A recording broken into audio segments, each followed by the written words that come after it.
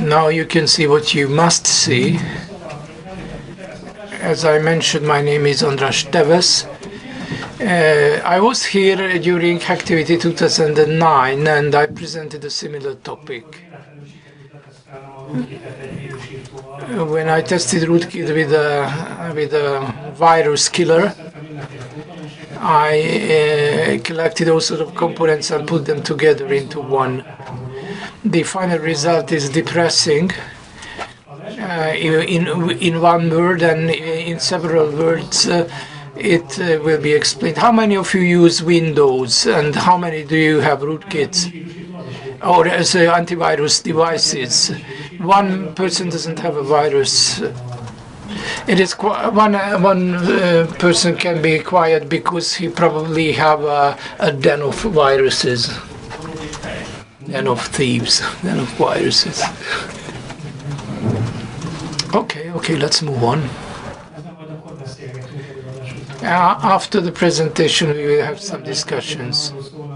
My agenda is about the antivirus test description, what the test environment was, what test tools are used, and what I wanted to do against the antivirus devices.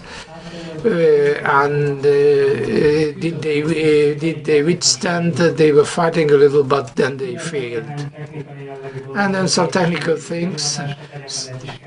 It must contain a real kernel code, that it makes sense, and then self-protection comes, how it should operate in a well-groomed antivirus program.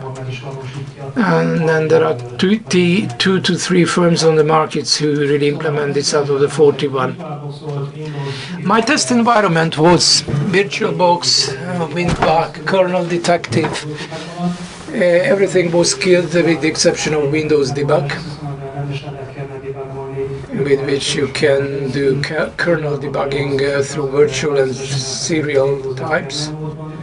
If you just make your Windows fall in kernel mode, then you can see something, not only a blinking screen. Kernel Detective is a good old device or tool. We can monitor loops, delete drivers. Kernel detectives are against rootkits, but here we will use them against antivirus products because they do not follow rules, standards. They work like rootkits. They do bad things. And there is an on-test rootkit which is part of the test. My test was a load of the rootkit, and then I try to unload it to clear it away. Sometimes I failed because if we hook into the system table, then when we clean up the place, then we run into program and the whole thing will just go down into hell. If you have run a copy from the table, and if there is some inconsistency, then very strange things will happen. It will freeze during demo, because that's what happens during demo. The next steps parts, I want to remove kernel codes belonging to the EV product. There was no resistance here, and I wanted to check if the antivirus will restore its own hooks. And if they function, what can they do and what can they do better? I wanted in the end try to kill their services. They should be protected, but in real fact they are not so very much protected. It is not the most recent system. Support is still 60 to 65%, so the attackers will probably attack this kind of system. If with a 64-bit Windows kit problems would arise, so the whole situation will be much more difficult. During a future presentation, we will be able to try it out. Now I will have some videos from AV products, and at the end I think I'll have an asset demo, but then we should just wait till the end, and in a few pictures how these things operate, what they can be used for, and how easy they can be cleaned away. They try to unpack themselves. A sys file which is stored in a binary resource. That was the company who used it more frequently, more widely. We load it into the kernel. We started our kernel code, has already started by then, performs its own task. Make a task manager processor disappear, and it will hook itself to task manager and will put away those files where we can see a double underscore. Task manager will be linked out from kernel object, and it will also be filtered out among the other things. This first picture was taken half an hour ago. This is the maneuver and the reaction of AV products.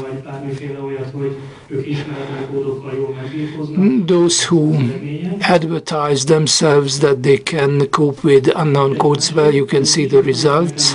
Again, this person is very, very quick. He keeps flashing the slides and it's very difficult to follow. And this is another version that they bought somewhere down here. This can be identified as real code. Whatever is unpacked is here, and kernel code is loaded, which is again not a normal mode of operation. Video demo, I don't know how much you can see it.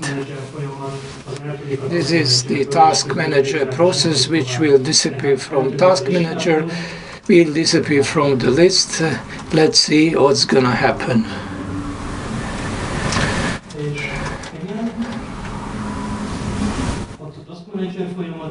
This is the task manager process. Rootkit is loaded, task manager disappears, task manager runs on. The Norton product says that everything is okay and safe. It was updated 2 days ago. And this is the end of my demo. That was the Norton product, which has done this much against our rootkit.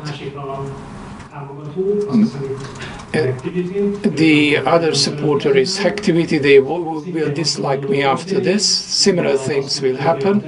Task manager process disappears.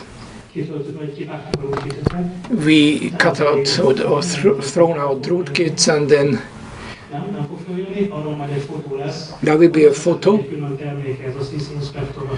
for a separate product, sys inspector, which will just search through kernel memory and lists running processes. I assume that this product is capable of doing meaningful work, and will take out something that is otherwise not possible in a normal environment. It inquires about the mix environments, about running processes. This is a Commodore product. This is the one that did something useful.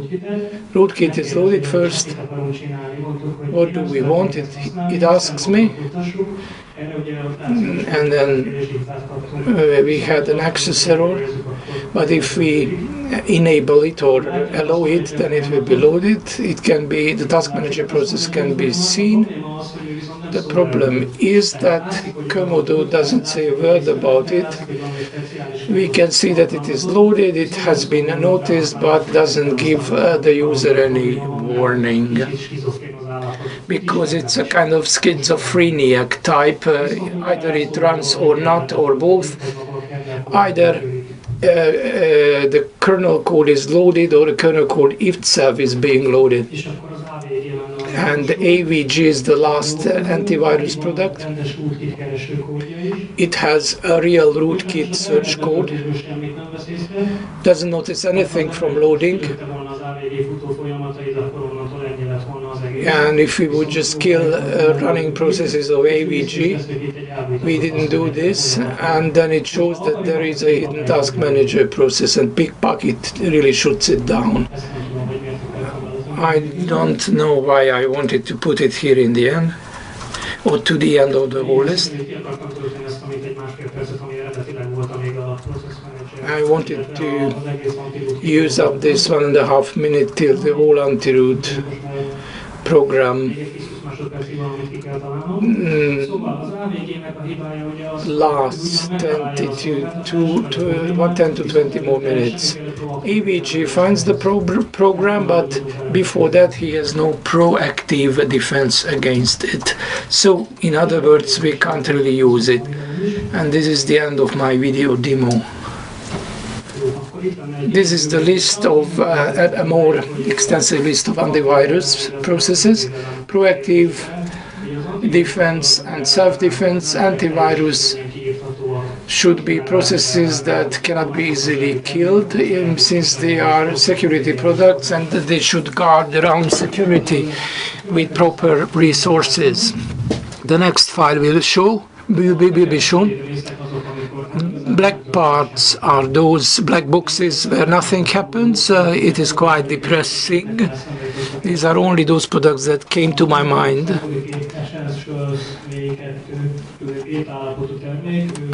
This last MSSEC ESSV2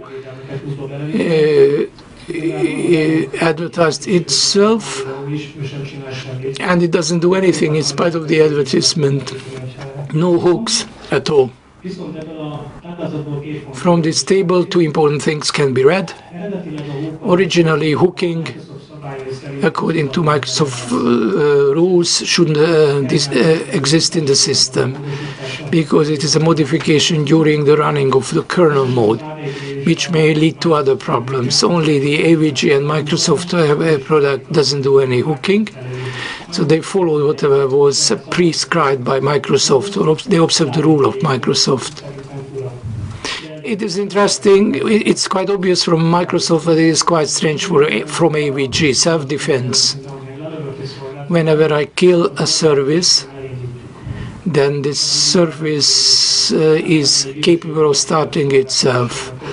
An AV should have several services and processes: a system service, a kernel service, a user process, and they should protect themselves in concentric circles. So if one disappears, then it should be restarted, because the system shouldn't fail, because we must communicate through the system. Only Kaspersky product was capable of this, yes. If antivirus products hook, then they should protect their own hooks, and whenever Rootkits gets in the system, and then it will override exactly the same functions that will be used by antivirus. If antivirus product doesn't implement a regular filter driver, only access through the hook, then if I write a rootkit, I can kill the antivirus, and there will be no feedback about any maneuvers with the files. It will just stand still and stares and says nothing happened. Which is no good. And when there are no hooks, it's a bit complicated. In the other cases, when there are unprotected hooks, in moments the whole system defense can be disabled, and the user is happy because they believe they're safe, but nothing is happening in the background. The restore system file would specifically means that if I delete a system file in the system as part of the antivirus product, I would expect the antivirus product to note it and put it back. But it seems to be my expectation only. Even if I restart the system, I should notice that there is one missing system file. Unfortunately, that's not the case. These are the 5 products that at least told me that they had some sort of soul problem in the background. When system files were missing for the system, nothing is happening. There is a graphical user interface, and we feel safe. There'll be many interesting photos and videos, but nothing else can really take place. Well, the Microsoft product will ask you whether you want it restored. And then it will continue to ask about 15 times because it is unable to restore it. Now, Virus Buster will let you know that you'll encounter problems because there are some gimmicks in the background. But then you close down the window, and in the main window you can feel great because you believe that you are safe. Trend Micro was the only one that properly notified the user. Avast, the sys file deletion or failure to load, that triggered a response, but if it lost the hooks, it failed to notice. Losing the hooks is difficult to detect unless restore has been done. But if you do things wrong, then at least you should not disadvantage the user. That was the test environment. The Avast product will follow. I'll show you photos of how many hooks were implemented in each of these systems. The weirdest thing was they had no consistency of what they would hook onto, what they latch onto. Would be like Christmas and Christ Mass. Some of them would hook onto anything, or maybe just 15 hooks. That's Avast. I wonder if you've come across these functions: query, key, open event, the anti-load driver. These are the interesting ones, and this will keep you from loading kernel code. But if at least we could catch one of these, it would be better. Then trine and anti-codes, these are the file endings. So in principle, you could implement proactive protection through the hooks. So antivirus products latch onto them, but they fail to use them as we go ahead. Well, I had a variety of tests using a fuser type application. I attacked the function calls and checked what if I attach random parameters to these system calls. Blue death was one thing that happened, and a few cycles that disabled the system to leave the hook. And we could check that using an alternative method, but unfortunately I didn't have enough time for that. Here's the Avast product, which appears to have lost most of its file scanning capabilities. 37, the anti-create file, that would be the call, and it should be read. So it should be hooked to Avast, and Avast did not really notice this. If we delete the kernel codes, we get this nice window. We say, let's click on the Start Application button. I clicked several times, and I get back this window because it can't, in actual fact, start the program, but it will at least give you some information. Komodo, I think, was one of the quite good products. As you can see, it doesn't have so many hooks, but it's quite a number. Defense Plus, the proactive defense part was lost when the sys file was lost, but it could not restore. Diagnostics would tell me that there is a problem in this regard, but it was impossible to restore the file. ESET failed on a few points only. It identified a few hooks only, but it defended them quite well. It fails absolutely to notice the sys file deletions. You can see my codes are uploaded, and I hooked onto the two functions. One would be required for a file query, and the task manager, the process information. And ESET is telling us that we're absolutely safe, even though it cannot do anything about our safety.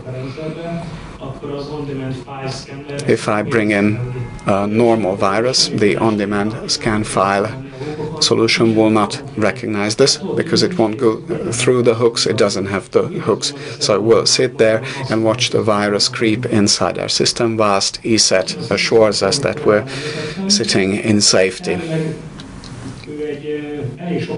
And this is the sys inspection.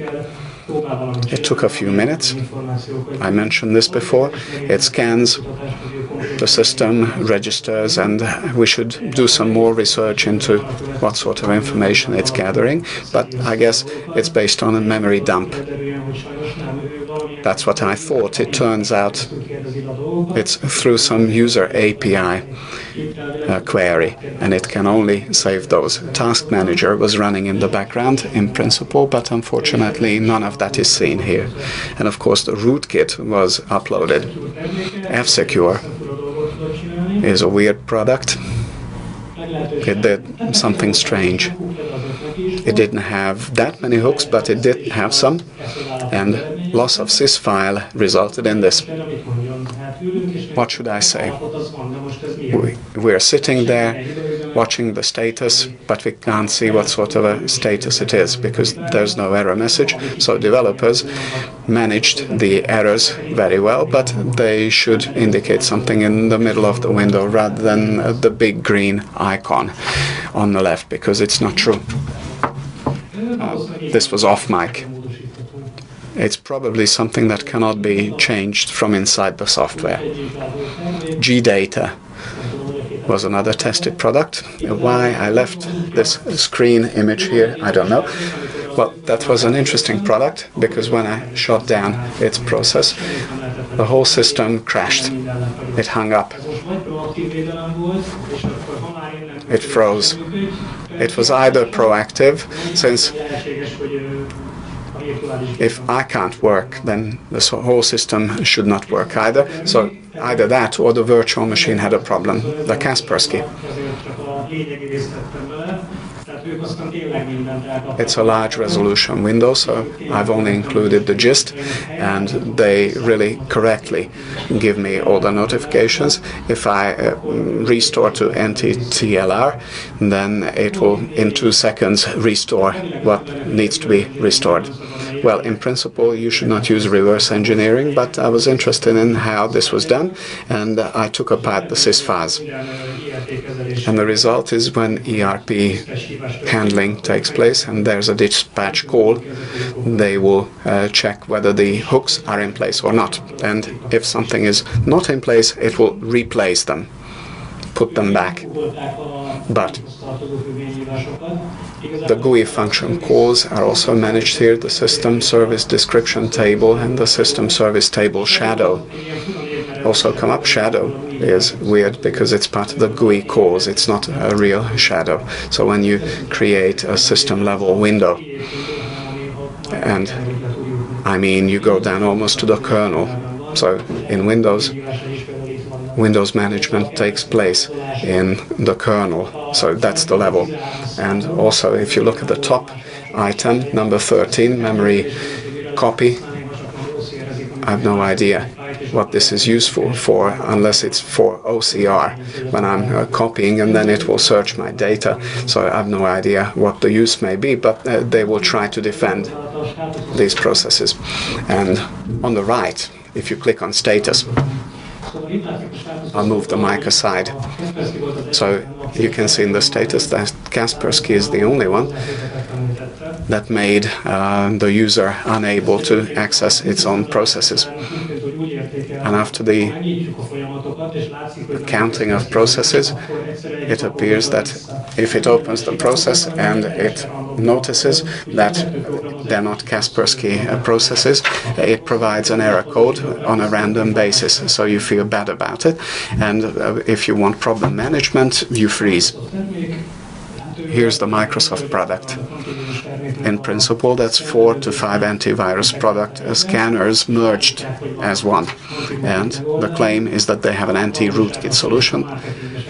The fact, on the other hand, is that this is marketing hype, and I don't think they actually have it.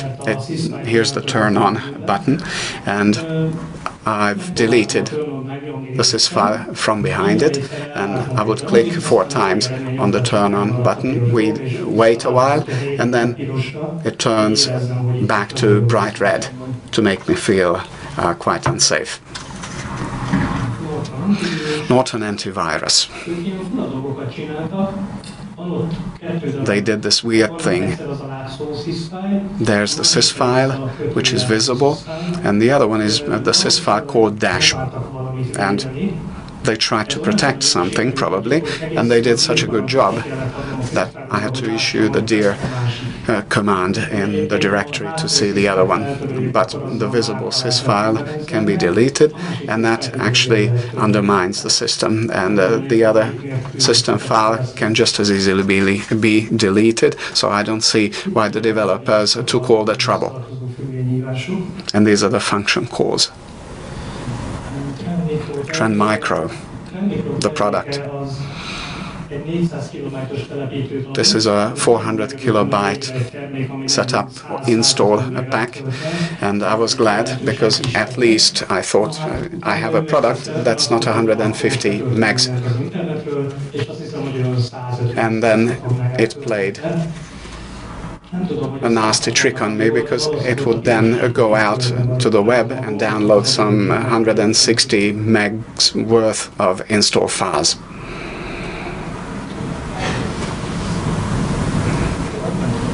Moving on. Have I? I've moved on.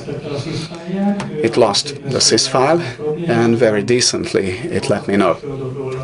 It brings up a window, but unfortunately it fails to restore the file. All the products I've checked has its own copy in its own directory. I did not tamper with those, thinking that they may not have any other copy, but they wouldn't even try the restore on that basis. So they don't do consistency check, even though they have the sys file in there. They can't restore, and let's just hope that users don't misbehave and screw up things, but they do, especially if they're as bad as me. That's the virus buster. They use a sandbox sys file, or they bought one, and I could still manage to delete the sys file. It did not reduce, neither did the sandbox. So that was the one where I would restore the system after losing the sandbox, and it tells me that it can't boot up the system because it can't find the drive or upload the system files. And it brings up this window. The virus database is a bit outdated, but everything else is great. Firewall running, self-defense running in the system defense level optimum. Well, my point of view is that it's really optimum, but not from their point of view. Resident malware protection, it's not working because the return value was never checked. Someone forgot about that. And I mentioned hooks. Let me give you some explanation. So I said that I could cause the systems to crash checking the hooks. So what's the big idea about hooking? Why do developers want to use that, and why is that bad? Why is that wrong? That is, most problems occur because developers get inside some kernel code and they want to use the normal method to check the parameters. In the normal bad memory addresses, you get access violation and the application will stall or give you some error code. Now, if you're in the kernel, then it's blue death. You freeze. And the old experts know this very well. Newer experts know less about this because the loopholes have been mostly patched. And in the service table, the functions can be replaced to our own functions. We change or modify something. We screen out a file name that we don't want to show, and we return the process to the original function call. And it will look for the file and check if it is there, and then do as it pleases with it. But I cut in and tell the user that, dear user, that these are not the files that you are looking for. Here's an example. Well, the beginning will be struck by ... so it's not that important. You want to open up a file, that's not the important part. The last two bottom lines are the important, because in the extension attribute, I will say that this file is a protected file because it wants to be protected by an antivirus application. So in the EA buffer, I would have this might protect attribute parameter, and the check attribute function will check that if I wanted to do so. And the result is, if the buffer points to the wrong place, because in the user space somebody played a trick, or somebody tricked it from the kernel code and called it using the wrong parameters, the access denied will become blue death and cause the system to hang. And then it occurs to you that something should be done. One option is, let's try and catch that exception event. It's mostly useful. Well, the ... exception handling is the last resort, because then you can tell the user something evil happened. In kernel code, this is only a half solution, because if the kernel points to the wrong memory area, you get access violation. Try catch is the function that handles this, but if it's the very wrong address, absolutely incorrect, then you get blue death, unfortunately, in this case as well. So the next thing, the important thing is the user assigned memory areas that system calls will give you as parameters. The L buffer, for instance, is probably one of these user supplied parameters. It's not in the kernel, but in the user memory. And meanwhile, it can be changed at any time. So let's say the user has several threads running under the application. The area can change several times until we get to the point where we read data. It's changed 3 times meanwhile. The probe for read, probe for write, and probe and lock would take care of that. So in principle, you should call that before execution. If I do that with IOCTR handling, I should check whether the parameter is correct and can be read. In the case of probe for write, I should check whether it's writable and with the proper length that I need, because if that's not the case, and if I write to the wrong area, it's again blue death. And here's the corrected code. It does quite as expected. First, it will try to check whether the memory area is readable. Let's just hope that interruptions don't crop up that it cannot handle. And let's say during the copy process, it could be interrupted, especially if the user has changed something. User memory is subject to change, so we should back it up in some way or other. Meaning, we need to have our own copy of this memory content and then use that copy to make changes and run the checks. And that's something difficult to control by the user. It's impossible to control by the user, by the way. So this code first checks the length, and then it will see whether the area doesn't mismatch, conflict with the file size that we want. Then we check whether it's readable. It will copy the content out. We memorize the size, and a probe for read is going to return the value, and it's not blue death, but an exception error. And the code can handle this error condition. And then we execute our actual operation. If all antivirus products were based on these codes, fusers could not give them the blue death. I don't have that specific list because running a fuser took 2 to 3 hours, because there were something like 40 functions, and a few minutes with each would give you quite a long time. And if you take 15 products, you would get way beyond the time limit. But I could take care of a few of the products that I checked. When I get enough time, I should probably develop a standalone presentation on this.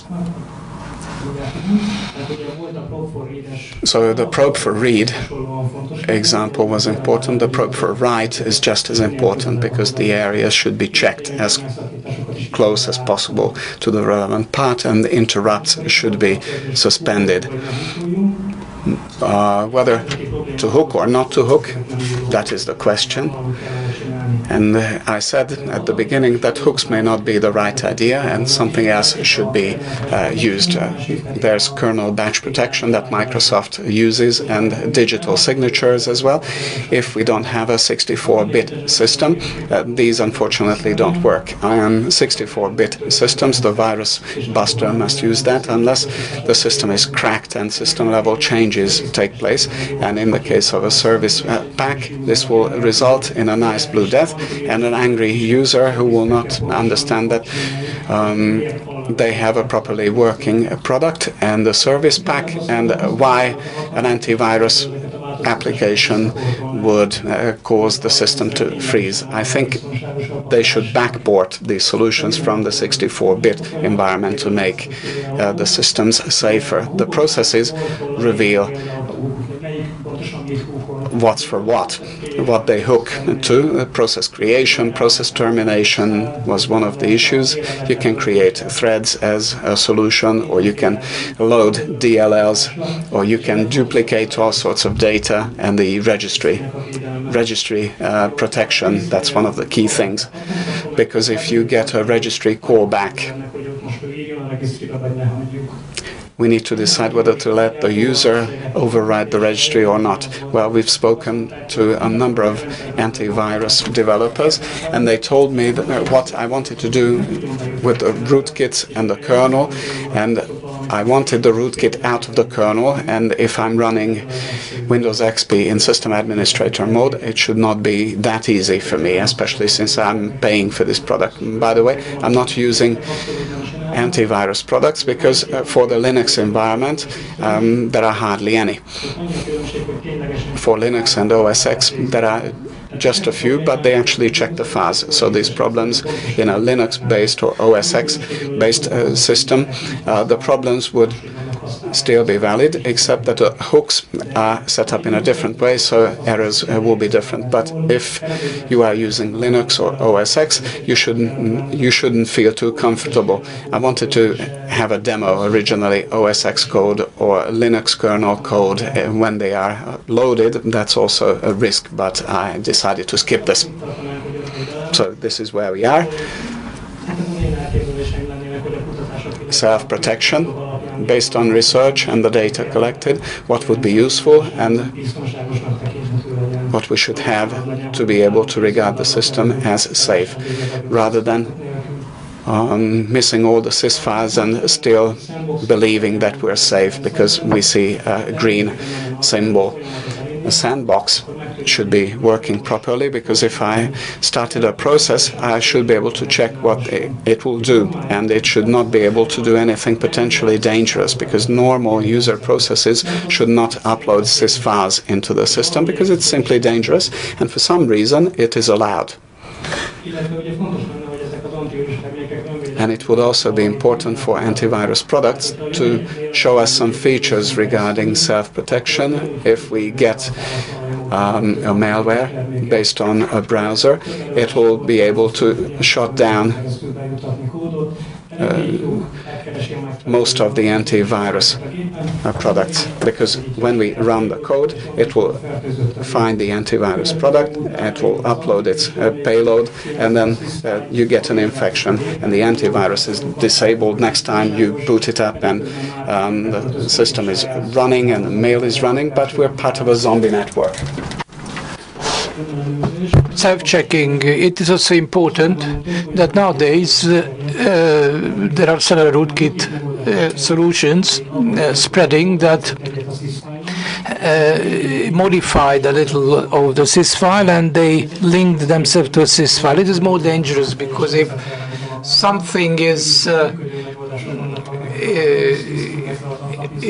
mishandled here, then the whole system will fall. And then it is still capable of putting rootkit codes underneath the operating system it will be loaded, and we don't have to wait till a CD gets into the machine. It is quite sure that the AD will start at the beginning of the whole process. Process protection. The first thing is that the user shouldn't be able to stop process which is responsible for our defense. User is a wicked person, not a normal user. Avoid DLL injection. Oracle presentation mentioned this. If we are in an address space of a protection, then we can save passwords, do whatever we want. We may move over the firewall, open up new links over the firewall. Avoid open process. Open process is capable of opening any Windows process, and then I'll give you a remote thread, and then put it into your own address space, run it, and we are waiting for the result. If a code fraction is run, then we can do whatever we want. We save messenger passwords or whatever else. Avoid global hooks. It's again a system service. Originally it is invented to reinterpret keystrokes. For example, in the case of a Chinese character, we need the stroke of several keys, which is solved through global hooks. So global hooks is a good monitoring of keystrokes, because global hooks are automatically loaded into the address space of every process. We shouldn't ask it, it will be automatically loaded into the address space. File protection. There are two kinds, active and passive protection. Active is very difficult to implement. Filter driver is needed to check what kind of files are accessed. If it's our own file, then we should leave it. If it is a protectable files to be protected, we should leave it. We shouldn't it shouldn't delete it. Passive protection. We have an integrated checking on a sys file. While is a sys file loaded which is modified, it has a checksum, and we can override this checksum as well, but we still should try to take a look at it. Driver protection, again a difficult issue. If you are in kernel code, you can do whatever you want. So we should actually put an obstacle into getting into kernel code. There are 4 or 5 methods. Some are functioning, some I tried but don't function, but there are 4 or 5 methods with which we can push in codes into the kernel. They are not so difficult to protect, but there are not many attempts. As soon as the user is in memory, the wicked user, then we should check the integrity of our code in the memory, block by block. If there is something else, or whatever is running is those parts that should really run, we should also check the checksums in some way. Service protection. We mentioned it several times. We should protect the registry keys which belong to the services. Registry keys are used to generate the service. For this we need a process manager, no any larger magic. It would be good not to delete those poor services. And there is a possible solution here to this problem. Human anti-malware methodology. Antivirus products won't restart the computer. If you are investigating, and if I am made to sit on the computer to check it, there is something suspicious. If we have a bit more data and some files disappear, then the network traffic is larger. Then there is a methodology. We have a checklist. We sit next to the machine. If nothing is found, then probably the machine is protected, so there is no suspicious products or AV or rootkit on it. If we find something, then we can take it apart, give it to Linux, Windows, OS X expert, and this is the methodology that we use at our firm. It's also feasible and workable and functional for many systems, Linux, Windows, OS X. And then we have the asset demo. Questions? Not a ladybug. Jó, nem érintjük hozzá a tetejéhez, így jó is. This is the top. Here we have an asset product, a brand new one. C ending.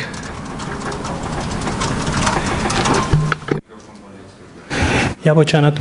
Van ott egy ilyen bad fájlunk. We have a bad file, which should disappear as soon as kernel code is loaded. But let's start a task manager as well, and it should also disappear from the process list. Itt látszik alul a task managerünk. Na most akkor azt mondjuk, hogy loader. Betöltjük a kernel kódot, és a task managerünk eltűnt. Load the kernel code in, and then task manager disappears. There is a dir command issued here, and our bad file disappeared as well. Rootkit is being loaded in. It make a file and make a process disappear, and then in the background we have maximum protection, and then we can do the same for all the rest.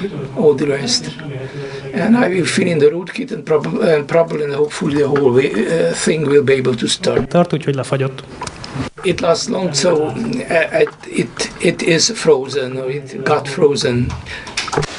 Thank you very much. This much is my presentation with my demo.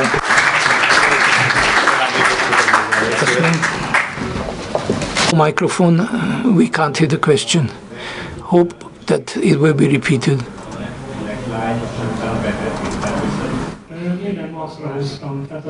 I pulled up everything to max. The question was, what settings did I check?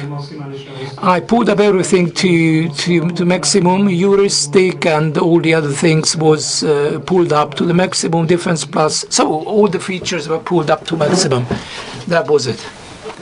Thanks.